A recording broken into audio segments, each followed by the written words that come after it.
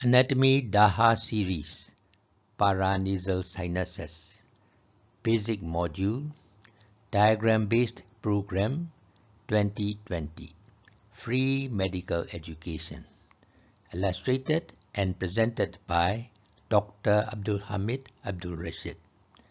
Please refer Anatomy DAHAR series, the nose basic module. Introduction to paranasal sinuses. Para in Greek means beside or adjacent to. Nasal in Latin means pertaining to the nose, and sinus in Latin means cavity or space.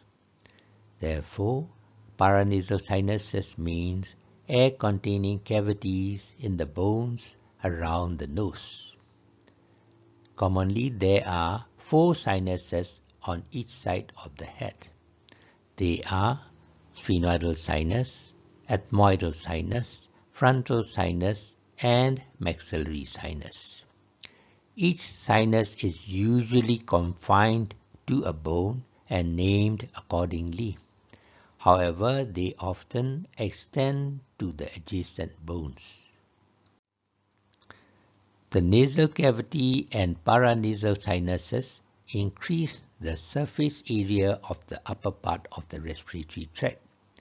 They are lined by ciliated mucosal membrane, where mucus is secreted by the goblet cells. Vascular plexuses lie deep to the membrane. Paranasal sinuses are complex and consist of extremely narrow spaces and clefts with many nooks and corners. They have a wide range of anatomic variations, both between different people and even between the two sides of the same individual. Very commonly unequal in size and shape. More importantly, the relations around them vary due to abnormal widening and extensions of the sinuses. Therefore, it is crucial for the surgeons to be aware of the anatomic variations and related structures of the sinuses to ensure the efficacy, safe and optimal benefit for the patient in sinus surgery. Due to the vast complexity and wide anatomic variance of the walls of the nose and paranasal sinuses, the author has tried his very best to present the most accepted facts obtained from numerous resources available. Original schematic illustrations are drawn by the author himself for anatomical accuracy and accompany the relevant text for easy understanding. As the saying goes, a picture is worth 1,000 words. Skeleton of the nose and paranasal sinuses. The skeleton of the nose and paranasal sinuses are osteocartilaginous framework. That means they are made up of bones and cartilages. In this diagram, we are showing only the bones. The first bone is butterfly-shaped, called sphenoid bone. It is located at the central part of the base of the skull. Sphenoid bone consists of body. Above the body, there is a pair of small wings called lesser wing of the sphenoid. Behind each lesser wing is bigger wing called greater wing of sphenoids. And above the body is a shallow area where pituitary gland is located. We call pituitary fossa. Below the body on each side is a pair of flat bones are there called medial and lateral pterygoid plates. The body consists of sphenoidal air sinus. This is the second bone called palatine bone. It has 2 parts. This is perpendicular plate of the palatine bone, and this is horizontal plate of the palatine bone. The third bone is ethmoid bone. It is also centrally located bones at the base of the skull, just anterior to the sphenoid bone. Both sphenoid and ethmoid bones are single bones. This is flat triangular bone called cristacellae. On either side of cristacellae is perforated plates called cribriform plates. Below the cristacellae is the perpendicular plate of the ethmoid bone. Then on the lateral side of the ethmoid bone is lateral mass of the ethmoid bone. This lateral mass consists of ethmoidal air sinuses. Next is maxillary bone, huge bone. This is the body of the maxilla. This process is called frontal process of the maxilla because it will articulate with the another bones up there, the frontal bone. That's why it is called frontal process of the maxillary bones. Inside the body of the maxilla is maxillary air sinus. The fifth bone is the lacrimal bone. It's a very small flat bone in front of the ethmoid bone. And in front of the frontal process of the maxilla is another bone, that is the nasal bone.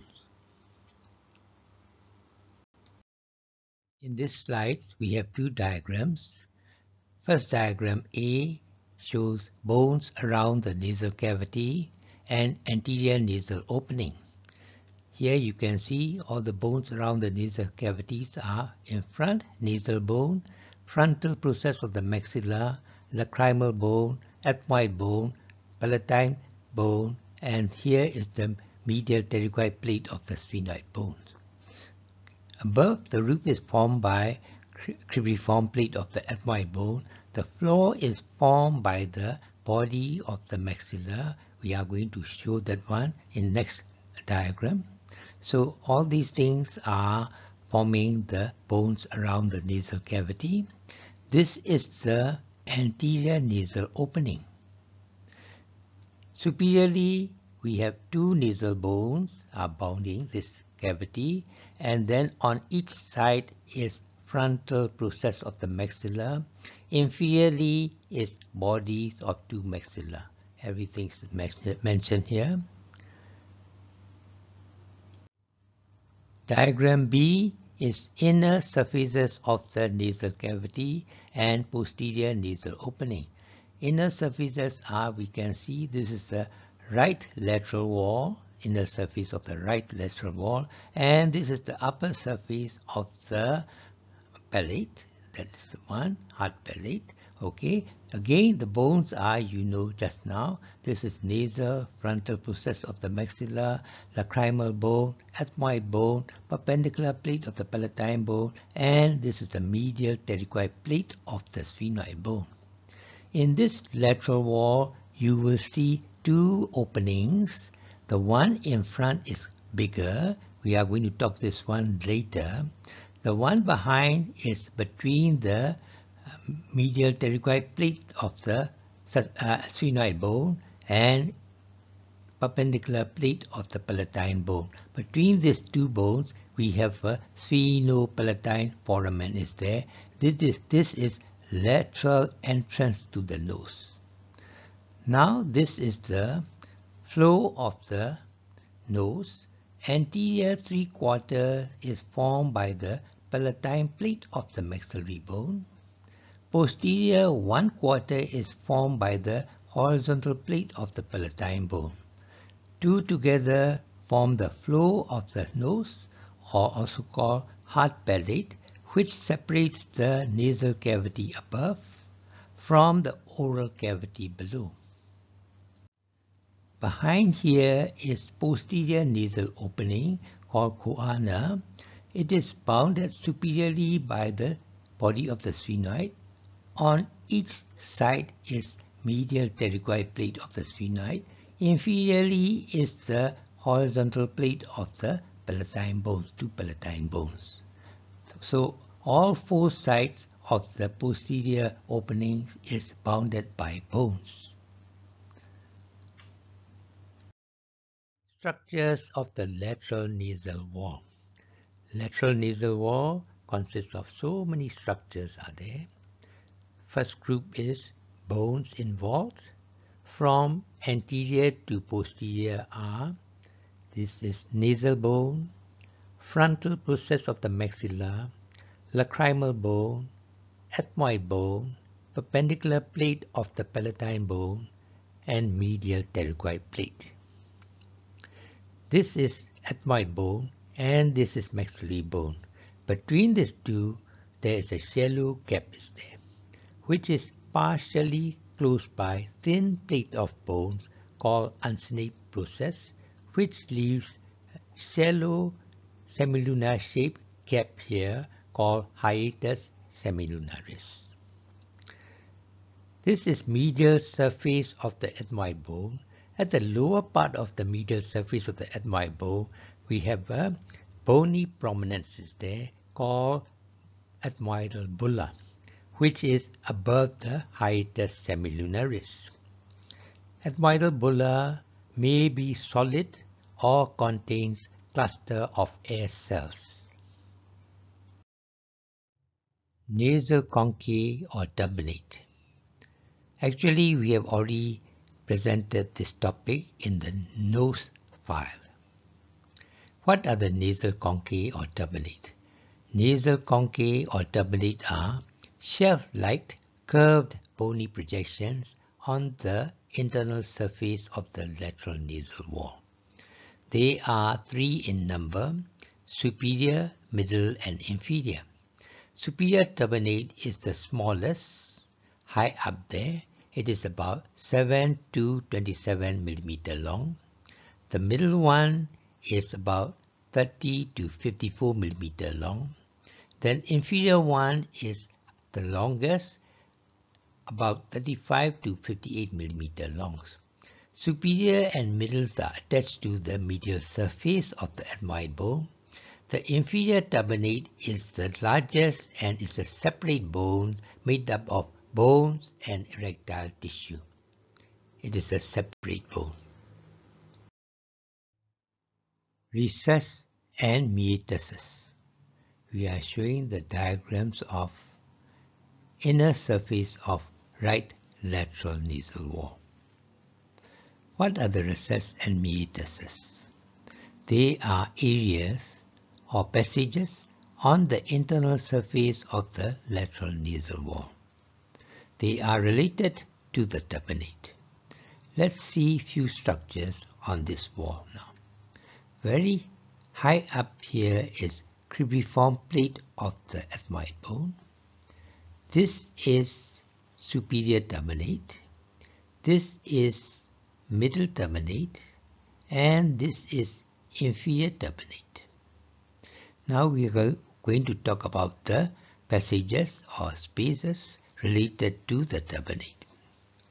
Above the superior turbinate, that is between the cribriform plate and superior turbinate, is a passage there in front of the sphenoid bone called sphenoethmoidal recess. So sphenoethmoidal recess is above the superior turbinate, below the cribriform plate. Next, we are going to talk about the metastasis. Superior meatus. Superior meatus is underneath the superior turbinate. This is superior meatus. Then middle meatus. Middle meatus is under the middle turbinate. This is middle meatus. Then inferior meatus, which is under the inferior turbinate. This is inferior meatus. Anterior view of the skull. This is frontal bone. This is zygomatic bone. This is maxillary bones. And this is the mandible. This is orbital cavities.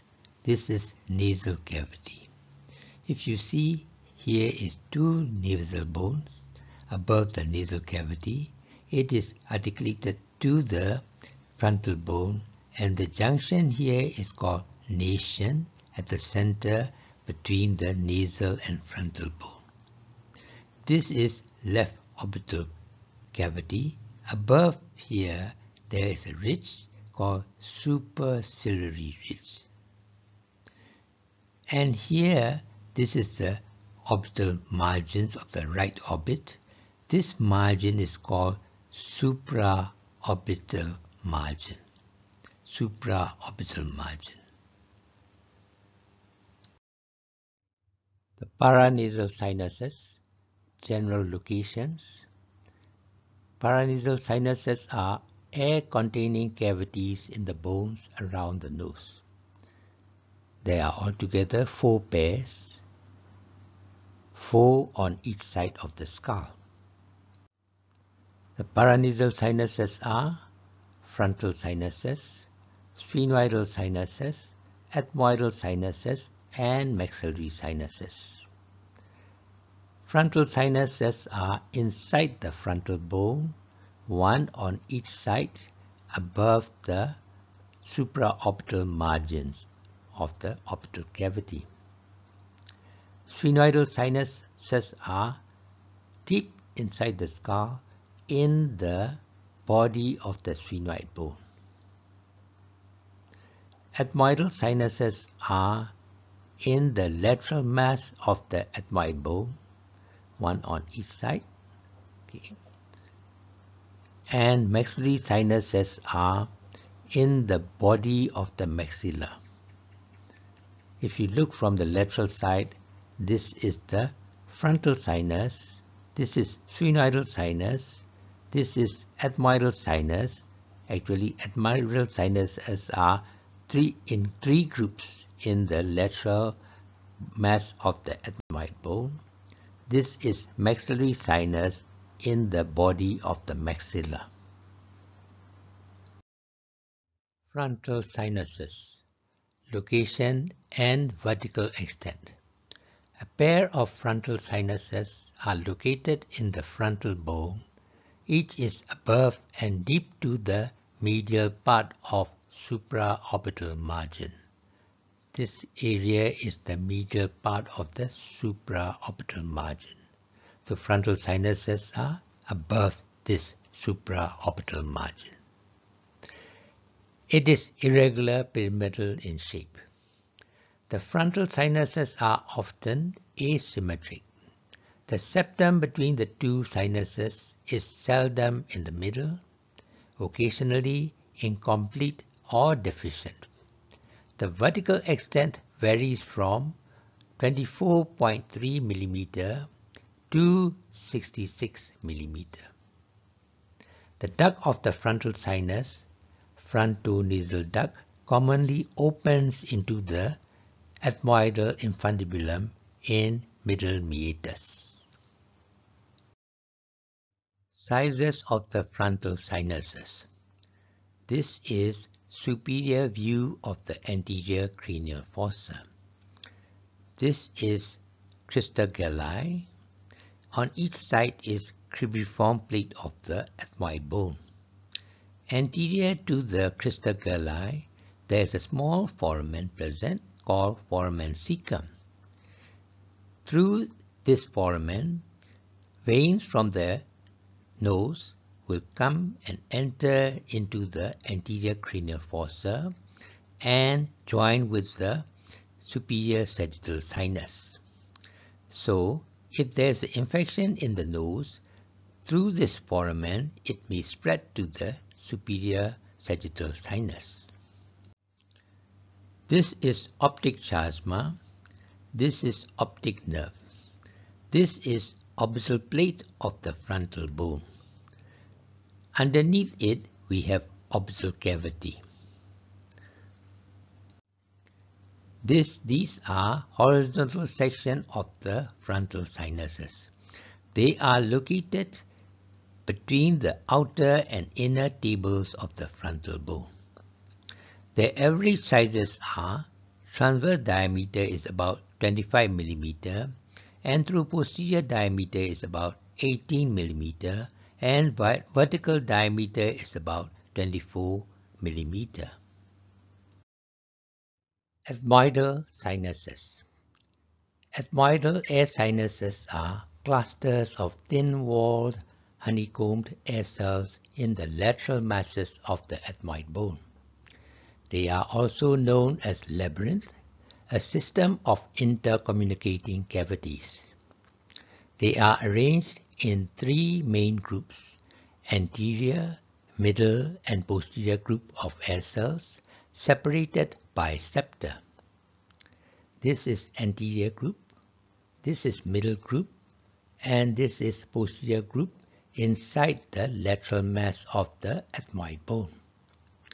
Anterior group consists of about 11 air cells. Middle group consists of about 1 to 3 air cells, and posterior group consists about 1 to 7 air cells. This is the anterior view of the skull. We are going to discuss about the maxillary sinuses. This is zygomatic bone. This is maxillary bone. This is zygomatic process of the maxilla. This part is the body of the maxilla. Maxillary sinuses were first reported in 1651 by Nathaniel Haimo, and thus it is also known as antrum of Haimo. It is the largest of the paranasal sinuses, occupies the body of the maxilla. Its shape is a four-sided pyramidal shape, consists of a base, an apex, and four walls. Base, apex, and four wall. Maxillary sinus continuation is the enlarged maxillary sinus. Look here at the picture. In the picture, this is the base of the maxillary sinus. This is the apex of the maxillary sinus. Base of the maxillary sinus is directed medially towards the lateral wall of the nose, and its apex is directed laterally into the zygomatic process of the maxilla. Base is directed medially towards the lateral wall of the nose, and apex is directed laterally towards the zygomatic bone. It is often enlarged and the apex extends laterally into the zygomatic bone. You can see in this picture. Walls of the maxillary sinus. The maxillary sinus is a four-sided pyramidal-shaped cavity which consists of a base, an apex, and four walls. Very first one is the base. Red color, number 1. You look here in this diagram. The base of the maxillary sinus is, this is the base of the maxillary sinus, which is related to the lateral wall of the nose. Second is the apex. This is the apex of the maxillary sinus, directed towards the zygomatic bones. Sometimes it extends into the zygomatic bone. Next, number 3 is the superior wall or roof of the maxillary sinus. It is also forming the floor of the orbital cavity. Through this, we have infraorbital nerve and infraorbital vessel traverse through this wall. Next, number 4, inferior wall or floor of the maxillary sinus. They are also alveolar part of the maxilla. It is about 1 to 1.25 centimeter lower than the floor of the nasal cavity. It is closely related to the roots of the upper molar and premolar teeth. Next is number 5, that is anterior wall. Look at this triangle. This is related to the cheek. And number 6 is the posterior wall. Number 6, this tiny little triangle facing backwards towards the infratemporal fossa and pterygopalatine fossa. Maxillary sinus has a capacity of approximately 15 mil in adults. The ostium, the opening of the maxillary sinus, is high up in its base.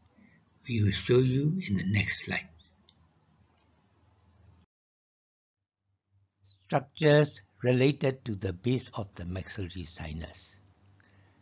This is the base of the maxillary sinus. This direction is anterior. This is upper border, posterior border, inferior border, and anterior border of the base of the maxillary sinus. The base of the maxillary sinus is directed to the lateral wall of the nose. This we have already stated earlier. The maxillary ostium, that is the opening of the maxillary sinus, is at the upper part of the base. You can see here this ostium at the upper part of the base. It commonly, that is in about 68%, opens into the hiatus semilunaris of the middle meatus. This is nasolacrimal duct, through which the tears is drained down. So this nasolacrimal duct is deep to the base of the maxillary sinus. The distance of maxillary ostium from the roof is about 1.3 millimeter, and from the nasolacrimal duct is about 4.5 millimeters. Flow of the maxillary sinus. Its relations to the roots of the teeth. The flow of the maxillary sinuses are the alveolar part of the maxilla. This is the alveolar part of the maxilla. It is about 1 to 1.25 centimeter lower than the flow of the nasal cavity. Flow of the maxillary sinus is at this level. Flow of the nasal cavity is at this level. So flow of the maxillary sinus is about 1 to 1.25 centimeter lower than the flow of the nasal cavity. Therefore, flow of the maxillary sinus is closely related to the roots of the upper molar and premolar teeth. These are molar and premolar teeth, which is very close to the flow of the maxillary sinuses. Therefore, infection can spread to the maxillary sinuses from the carious teeth. The flow is often perforated by roots of the teeth. Extraction of these teeth can cause oroantral fistula. Clinical correlation of the maxillary sinuses. Maxillary sinuses are the largest paranasal sinuses, and they are most commonly infected, called sinusitis. It is due to many factors. Maxillary sinuses are located at the lowest level, inferior to the other sinuses, and even its floor is much lower than that of the nasal cavity. Therefore, the drainage from the other sinuses and from the nasal cavity very often flows into it. It acts as a secondary reservoir for the mucus from other places, which could be infected mucus and pus. Its floor is extremely thin, which forms the roof of the mouth. Therefore, infection can spread to the maxillary sinuses from below through the roots of the carious upper molar and premolar teeth. It is also common in cases of oroantrum fistula, that is abnormal communication between the oral cavity and the maxillary sinus after tooth extraction. Furthermore, the opening, that is ostium of the maxillary sinus, is located high up on its basal surface, related to the lateral wall of the nose, and the opening is very close to the roof. Thus, it is very unlikely to have drainage by gravity as in other sinuses. Infected mucus is thus collected and leads to sinusitis of the maxillary sinus. Sphenoidal sinuses. This is the body of the sphenoid bone, mid-sagittal section. This is sella turcica, occupied by the pituitary gland. This is optic nerve. This is sphenoidal sinus. Sphenoidal sinuses are a pair of sinuses located in the body of the sphenoid bone. Very often, sphenoidal sinuses are asymmetric. The septum is seldom in the middle, occasionally incomplete or deficient. Thus, the size of the sphenoidal sinuses varies from small to very large, occupied the anterior part of the body of the sphenoid to the entire body of the sphenoid. Relations of the sphenoidal sinuses. The diagram is the mid-sagittal section of the sphenoidal sinus. Sphenoidal sinus is related to many structures. Superior and anteriorly, olfactory tract, optic chiasma, frontal lobe in the anterior cranial fossa. Superior and posteriorly, pituitary gland in sella turcica. Laterally, cavernous sinus with the internal carotid artery, cranial nerves 3rd, 4th, 6th, and 1st and 2nd divisions of the trigeminal cranial nerves. We'll see in next slide.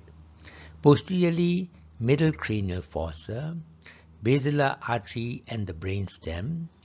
Inferiorly, nasopharynx, pharyngeal lymph nodes, and anteriorly, nasal cavity. Sphenoidal sinus in relation to the cavernous sinus. This is a pair of sphenoidal sinus in the body of the sphenoid bone. Above is the pituitary gland. Lateral to the pituitary and sphenoidal sinus is the cavernous sinus, number 1. Inside the cavernous sinus, we have an internal carotid artery and 6 cranial nerve. Number 2. On the lateral wall of the cavernous sinus, you can see here oculomotor nerve, that is the 3rd cranial nerve, trochlear nerve, 4th cranial nerve, and then below is ophthalmic, V1, and maxillary, V2 divisions of the trigeminal nerve. The 6th cranial nerve is inside together with the internal carotid artery. Infralateral to the sphenoidal sinus is the pterygoid canal with the nerve of pterygoid canal, also known as Vedian nerve. Ostia, that is opening of paranasal sinuses on the right lateral nasal wall. Ostia, openings of sphenoidal sinus, frontal sinus, posterior, middle, and anterior ethmoidal sinuses, and maxillary sinus. Before we talk about the ostia, shall we see the structures on the lateral wall of the nasal cavity? This is cribriform plate. This is superior turbinate. This is middle turbinate. And this is inferior turbinate. The space or passage between the cribriform plate and superior turbinate is sphenoethmoidal recess in front of the body of the sphenoid. The passage under the superior turbinate is superior meatus. The passage under the middle turbinate is middle meatus. The passage under the inferior turbinate is inferior meatus. Now let's talk about the ostia. The first one is sphenoidal ostium, that is the opening of the sphenoidal sinus. It opens into the sphenoethmoidal recess. This is the opening of the sphenoidal sinus. It opens into the sphenoethmoidal recess, which is between the cribriform plate and superior turbinate. Next is posterior ethmoidal ostium, that is opening from the posterior ethmoidal air cells. It will opens into the superior meatus. This is the opening of posterior ethmoidal sinus. Next is frontal ostium. This is the frontal sinus. From there, frontonasal duct is coming down, and then it's open into the infundibulum, which will open to the anterior part of hiatus semilunaris. So your frontal ostium is here at the anterior end of the hiatus semilunaris. Next is middle ethmoidal ostium. It opens on the bulla or upper part of the bulla in the middle meatus. Next is anterior ethmoidal ostium. It opens to the anterior half of the hiatus semilunaris in the middle meatus. Next is maxillary ostium. It opens into the posterior half of the hiatus semilunaris of the middle meatus. This is the opening of the maxillary ostium. And finally, in the inferior meatus, we have the opening, but it is not from the sinus, but it comes from the nasolacrimal duct, opening of the nasolacrimal duct at your inferior meatus. It is about anterior junction between anterior 1/3 and posterior 2/3 junctions located there. Arterial supply of the paranasal sinuses. Blood supply and nerve supply of the paranasal sinuses follow the embryological origin. Frontal and ethmoidal sinuses are from the frontonasal prominence of the first pharyngeal arch. Therefore, they are supplied by the branches of the artery of the frontonasal prominence, the ophthalmic artery, which comes from the internal carotid artery. Maxillary and sphenoidal sinuses are from the maxillary prominence of the first pharyngeal arch. Therefore, they are supplied by the branches of the artery of the maxillary prominence, the maxillary artery from the external carotid artery. Frontal sinuses. Frontal sinuses are supplied by anterior ethmoidal artery, supraorbital artery, supratrochlear artery from the ophthalmic artery of the internal carotid system. Ethmoidal sinuses are supplied by the anterior ethmoidal artery and posterior ethmoidal artery from the ophthalmic artery of the internal carotid system. Maxillary sinuses. Maxillary sinuses are supplied by the sphenopalatine artery, infraorbital artery, alveolar artery from the maxillary artery of the external carotid system. Sphenoidal sinuses. Sphenoidal sinuses are supplied by the sphenopalatine artery and pharyngeal artery from the maxillary artery of the external carotid system. Branches of the external and internal carotid arteries anastomose in the nasal cavity and paranasal sinuses, one of the sites where two systems anastomosed. Venous drainage, nerve supply, and lymphatic drainage of the paranasal sinuses. This column is about the venous drainage, this is about the nerve supply, and this is about the lymphatic drainage of the paranasal sinuses. They are frontal sinus, ethmoidal sinus, maxillary sinus, and sphenoidal sinus. Venous drainage of the paranasal sinus.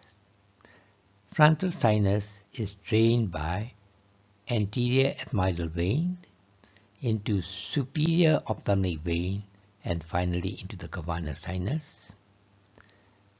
Ethmoidal sinuses are drained by anterior and posterior ethmoidal veins into the superior ophthalmic veins and finally into the cavernous sinus. Maxillary sinuses are drained by alveolar veins, which drains into the sphenopalatine vein and into the pterygoid plexus of veins and finally into the cavernous sinus. Sphenoidal sinuses are drained by posterior ethmoidal vein into the sphenopalatine vein to pterygoid plexus of vein and finally to the cavernous sinus. Nerve supply. Frontal sinus is supplied by supraopsial nerve, that is the ophthalmic nerve, that is first division of trigeminal nerve. Ethmoidal sinus is supplied by anterior and posterior ethmoidal nerves from the nasociliary nerves, that is from the ophthalmic nerve from the first division of the trigeminal nerve. Maxillary sinus is supplied by infraopsial nerve, anterior, middle and posterior branches of the superior alveolar nerve from maxillary division, that is the second division of the trigeminal nerve. Sphenoidal sinus is supplied by posterior ethmoidal nerve from nasociliary nerve from ophthalmic, that is the first division of the trigeminal nerve. Lymphatic drainage. The lymphatic of the paranasal sinuses form a capillary network in the mucosal lining and drain into, from frontal sinus, drain into submandibular nodes, ethmoidal sinus to retropharyngeal nodes and submandibular nodes, maxillary sinus into submandibular nodes, sphenoidal sinus into retropharyngeal nodes. This is right anterolateral view of the neck, showing the lymph nodes of the neck, Robin's lever. This is hyoid bone, an imaginary line crossing just below the hyoid bone is called hyoid line. This is thyroid gland. Deep to the thyroid gland is the cricoid cartilage. Another imaginary transverse line at the level of cricoid cartilage is called cricoid line. This is the body of the hyoid bone. This is anterior belly of digastric muscles, right and left. This little triangle above the body of the hyoid bone is the submental triangle. At the tips here, we have submental lymph nodes. This is Robin's lever 1A. This is inferior border of the mandible. This is anterior belly of digastric. This is posterior belly of digastric. This area is your digastric triangle, which is divided into two parts. The anterior part where we have submandibular salivary glands and submandibular lymph nodes we call Robbins level 1B. Posterior part, if you see here, this is internal jugular veins crossed by posterior belly of the digastric. We have another group of lymph nodes are there called jugulo-digastric nodes, that is Robbins level 2. Below the posterior belly of digastric and anterior to the sternocleidomastoid muscle and behind the strap muscle is our carotid triangle is there, big one, and we have superior belly of omohyoid muscle is dividing this big triangle into two smaller triangles. This is the triangle where we have a carotid vessels and jugular veins is present. This is where we call as Robbins level 3. And below this muscle, this small little triangle where your superior belly of omohyoid is crossing the jugular vein is called jugulo-homohyoid nodes or Robbins level 4. Posterior to the sternocleidomastoid muscles, here is another triangle, posterior triangle of the neck. Behind is our trapezius muscle. This is 11th cranial nerve, also known as accessory nerve. The area above the accessory nerve is the Robbins level 5A, there's a lymph node is there. Below is Robbins level 5B. This is muscular triangle in front between the strap muscles. This is Robbins level 6. Here is the sternum. Behind the sternum is Robbins level 7. Lymphatic drainage of the paranasal sinuses. Lymphatic of the paranasal sinuses form the capillary network in their lining mucosa, which together with the lymphatics of the nasal cavities drain into the lymph nodes at the following levels. Level 1B, retropharyngeal and submandibular nodes. This is the one. From level 1B drains to level 2, that is also called jugulo-digastric nodes, or also called as superior deep cervical group. So this is the superior deep cervical group.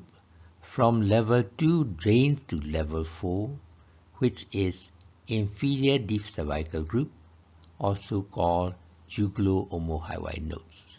From there, on the right side through the right lymph duct and on the left side through the thoracic duct, drain into the venous system.